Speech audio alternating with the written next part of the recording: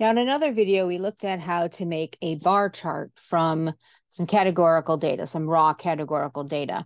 And so what I'd like to do now is I would like to make a pie chart. A pie chart is another kind of graph that you can make with categorical data. Now, one thing I want to caution new users about is that pie charts are meant to be very, very simple. You can't plot multiple data sets, multiple columns of variables in a pie chart. The pie chart data has to add up to 100%. It has to make some sense as a whole. If you're asking a question, it can have multiple answers, different categories, not just yes or no, but every person who answers it can only answer one thing. So if you're asking a question like, what kind of pets do you have? And they can check off both cat and dog, then that's not going to go into a pie chart. Just because something's expressed as a percentage doesn't mean it can go into a pie chart. Things have to meaningfully add up to 100%, or it's not going to work. So when we have the raw data like this, each student comes from one place of national origin that they put in on their applications. So this data will be fine for us. Same thing for gender. Again, it's somewhat dated to have only male and female as options, but that was very standard. So those are the only two things that you can choose. And so we can make pie charts of either one of these. Now, a rule of thumb for pie charts is that you generally don't want too many slices. The rule of thumb is about 7. We're going to just use the same data that we had before. And we have more than 7 nations in our data. I'm going to show you how to do it, and then we can talk about like why this is maybe not the best graph for nationality. So what we're going to do is we're going to go to the graph option. And again, we can use the pie chart option, or we can use the graph builder option. I'm just going to go ahead and select the pie chart. And this is going to work basically the same way that it did before.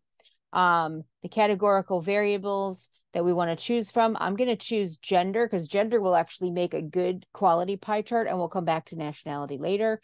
You can double click on it, or you can like list the column name. We're going to chart counts of unique values. Again, if you have pre-summarized data, then you would want to change this option to chart values from a table, and I will look at that in another video. But here we're just building from the raw data. Now, what are our pie options? I can order them by order the slices. I have only 2 options in the in my gender column, so this doesn't really matter. I can choose the start angle, so I can make it 90 degrees or 0 degrees, or again, somewhere around the pie. You can pick anywhere from 0 to 360, and then combine slices of this percent or less. And in this particular example, we only have 2 slices, so nothing is that small, but this is an option that we could use with the nationality case. I would suggest, because we have so many slices, that we would probably want to increase this slice size if we were to use that. But we can hit OK by accepting the default here. Graph labels, again, we want to create a good title. So we would say pie chart of gender of business students.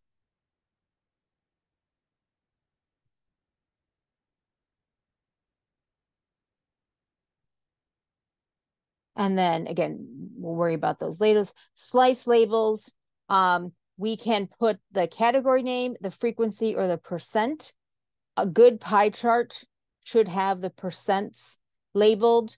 Now, you can have the category name there also, or it can be in a legend.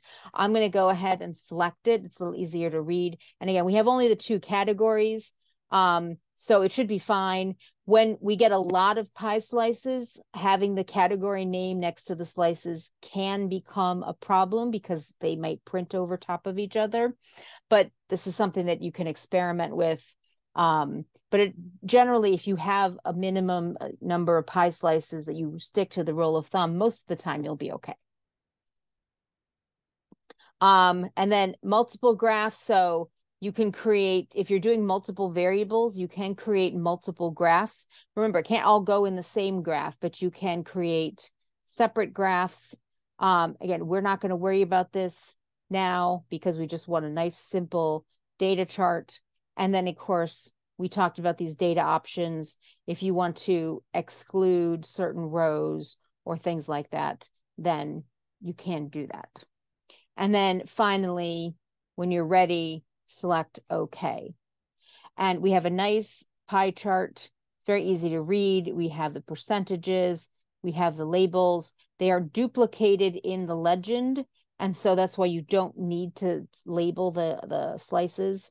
Male or female is very easy to, they're very short, so they wouldn't get in the way. Some of the nationalities are a little longer. But this is a nice, simple pie chart. Now, what if we wanted to do one of gender, of nationality? So let's go and actually try the other graph builder option. Now we're going to not select bar chart, but we're going to select pie chart. And I'm going to get rid of the gender, just do nationality. Pie chart of nationality. And so one of the issues that you can see here is that we have a nice legend, but we have way too many slices. There's just too much going on. And some of these are very small slices. We can see the US takes up a lot of it, but we want to try to clean this up a little bit. So we have some options for different pie charts types. So for instance, a donut chart is basically a pie chart with a hole in the middle. This is also perfectly fine. It's perfectly nice to like mix things up a little bit. You can also do a semicircle, but I think it's a little more common to use just either the regular pie chart or the donut chart type. And then you can also sequence the slices. So we saw this with the bars on the bar graph by default, or you can order them by largest to smallest. This is, I think, a little bit easier.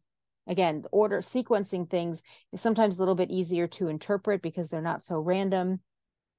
What we can do, oh, and before I do that, if you order them the other way, it's just a matter of which order they go around in. So it's the same thing because it's all in a circle. What we can do is, in this case, anything that is less than, let's say, 2% gets combined into other. So here's our other. And that reduces the number of slices. You can experiment with this to see how far apart, how much breakout that you want to give it. But again, the rule of thumb is about 7 slices. And so you don't want too many because then that makes the graph too busy. And so you also want to make sure that the graph is nice and readable. So you can play around with this. As in this Minitab is really nice in that it'll group these things for you, whereas some other programs won't necessarily do that. You have to do that yourself. And if I produce this graph, then I can go in and now I can look at some of my graph options. Pie chart of nationality is perfectly fine. What I want to do is labels. So again, as a minimum, you should have percentages displayed on your slices.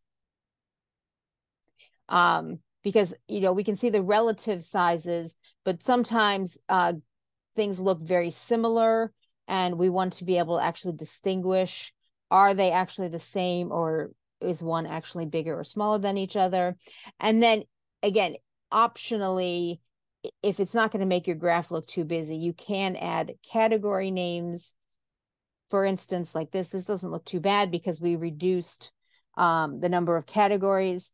Adding the counts, that's what the frequency stands for, is very uncommon in a pie chart. And again, generally speaking, only do it when you really have no other options. And again, you can go back into the data representations and you can make some adjustments to the format even after you've created it. It's one of those nice things about the graph builder option. Super. Now we have our nice donut chart, aka pie chart, with a hole in the middle in order to look at the nationalities of our students.